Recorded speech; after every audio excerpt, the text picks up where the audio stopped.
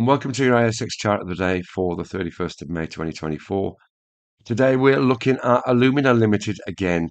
We have a significant move in price this morning, which is noteworthy. We have covered this stock before in the material space. Ticker code AWC.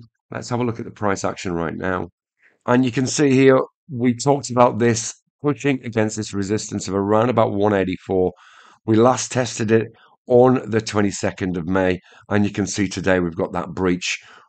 Really nice move higher up to 190 at this stage. We see this moving up to $2 fairly quickly. We just pop it on the weekly chart.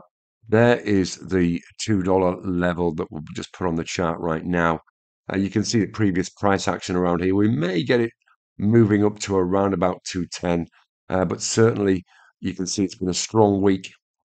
That will be a 5% move up to 210, and if it does make its way up, that will be a 5% move up to $2, and if it gets up to 210, of course, then that would represent a significant move.